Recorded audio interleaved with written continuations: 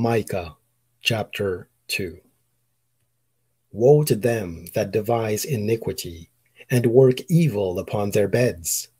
When the morning is light, they practice it, because it is in the power of their hand.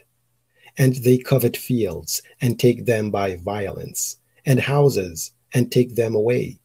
So they oppress a man and his house, even a man and his heritage.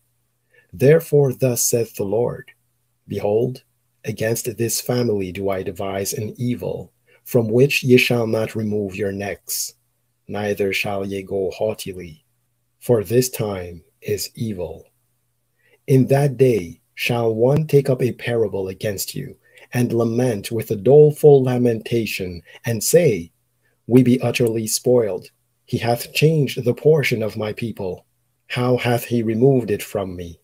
Turning away he hath divided our fields. Therefore thou shalt have none that shall cast a cord by lot in the congregation of the Lord. Prophesy ye not, say they to them that prophesy, they shall not prophesy to them, that they shall not take shame.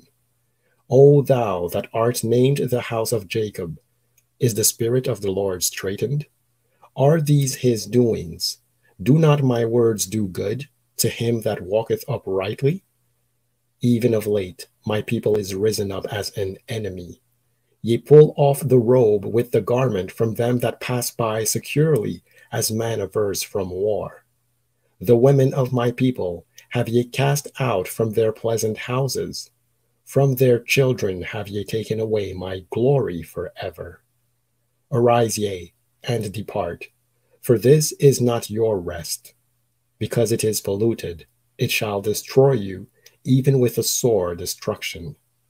If a man walking in the spirit and falsehood do lie, saying, I will prophesy unto thee of wine and of strong drink, he shall even be the prophet of this people. I will surely assemble, O Jacob, all of thee. I will surely gather the remnants of Israel. I will put them together as the sheep of Bozrah, as the flock in the midst of their fold. They shall make great noise by reason of the multitude of men. The breaker is come up before them. They have broken up and have passed through the gate, and are gone out by it. And their king shall pass before them, and the Lord on the head of them.